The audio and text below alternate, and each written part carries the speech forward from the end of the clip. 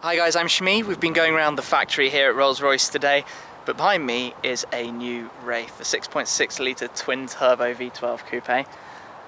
This car though, I'm about to go for a drive-in. So I'm going to hop on round, jump in the driver's seat, and we're going to go and check it out.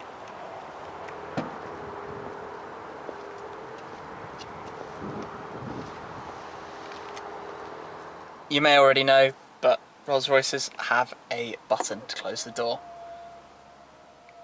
The ultimate in cool, but now it's time to go for a drive, so spin this round. Starter button, of course. Start up the car. Let's see how we do.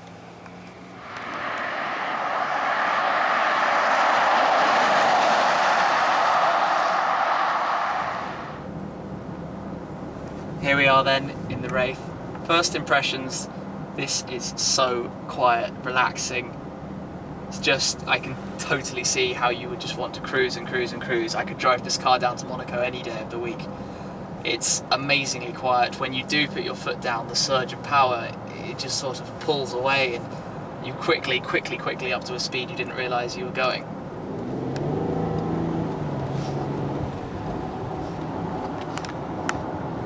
On the countryside roads where you can actually use a bit of the power, we're going uphill now, but you just sort of put your foot down, the auto gearbox will drop a few gears and it pulls away. It just pulls so ferociously for such a big heavy car, yet it's so quiet and comfortable, and that quietness almost sort of changes your perspective on how fast you're going. If you didn't have the head-up display right in front of you letting you know, you'd quickly end up into dangerous territory. But it's actually really quite fun, and it's so gentle. It's exactly what they say. You sort of, I mean, my general driving is in sports cars where the sort of aggressiveness gives you that sensation of speed. But here, it's just relaxing. It's a really enjoyable drive. Inside, you've got just about every comfort you need. The nav system, obviously, fully equipped, everything. There's a brilliant reversing camera setup. I can show you. This sort of new wood, especially for the Wraith, is absolutely awesome. You can probably tell on this video quite how quiet it is in here. I'm speaking really softly, and I'm sure you can hear everything.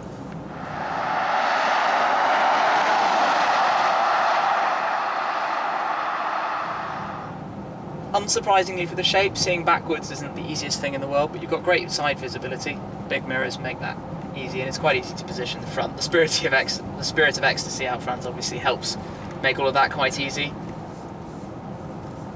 Comfortable steering wheel, very comfortable seats. You can do your long journey in here with pleasure. So one of the most famous features of this car is the Starlight headliner above me. I've talked about it in my other videos. 1,340 individual lights make up that constellation effect. It is actually a little story behind this. The lights are there to represent the stars that were in the sky above Goodwood on the day the first Phantom rolled out of the factory in 2003, the 1st of January, just after midnight. So that's exactly what it looked like back then, and it's very cool that that little bit of history comes through in the modern cars, and the newest car, obviously, the Wraith. Not the only touch, obviously. We've got the umbrellas, we've got the centre wheel caps that steady themselves, everything you sort of know and love about Rolls-Royces. But I'm really impressed. I hoped I was going to like this car, and I could see why the car is getting the acclaim that it's getting, because it is so comfortable and such a relaxing drive, yet it is still really quick. It's hard to remember that. Really quick. I mean, gentleman's Grand Tourer. Would I want to go and do one of my rallies around Europe in this car? You bet I would. You've got the luggage space, you've got the comfort, you could even bring some friends along in the back.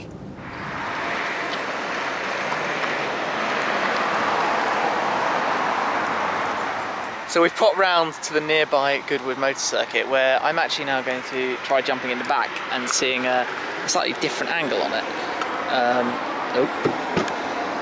So I'm going to see what the back of the Wraith is like. Let's see, pull that lever, seat forward, easy. Button for that. Slightly different perspective from back here. So yes, this is where the beauty of those automatic doors comes in. Henry here's got a button. There we go. Door closes. It's quite comfortable back here. Nice looking up at the headliner, that's for sure. So obviously we don't have any back doors, so we're not car's not built for being a necessarily the same as you would say with a Phantom or whatnot, but I've got a lot of room, a lot of comfort. Yeah, I think if I was taking somebody on a cross Europe rally or something, I don't think they would be too upset if they were sitting back here. Not claustrophobic, lots of light from the window behind, side windows very, very good, sort of almost straight through visibilities with only the minor break, and yeah. Here we are arriving back through the gates to Rolls-Royce.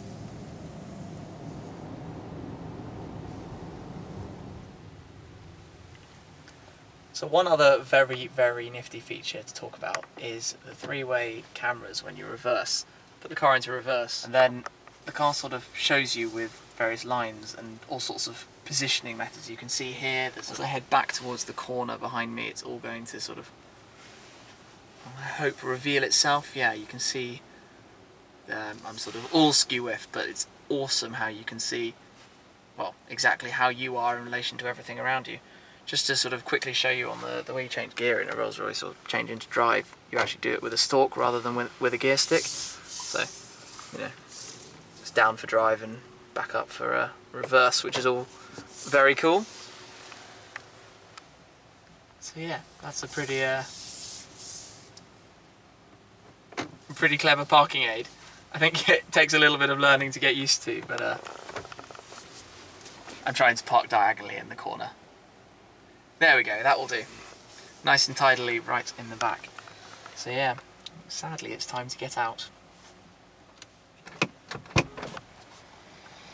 Pretty cool experience driving the Wraith, and I have to say it's every bit it's cracked up to be. That was a very comfortable drive, very relaxing, yet it's incredibly powerful, and clearly this colour combo is a very popular choice because there's another one right there. But fantastic day here at Rolls-Royce, seeing the full sort of factory production line of the Wraith, everything to do with it, and obviously also the Phantoms and the monsoon testing and everything else. So make sure you check out all of the other videos, 3-part factory tour from my trip here to Rolls-Royce Motor Cars.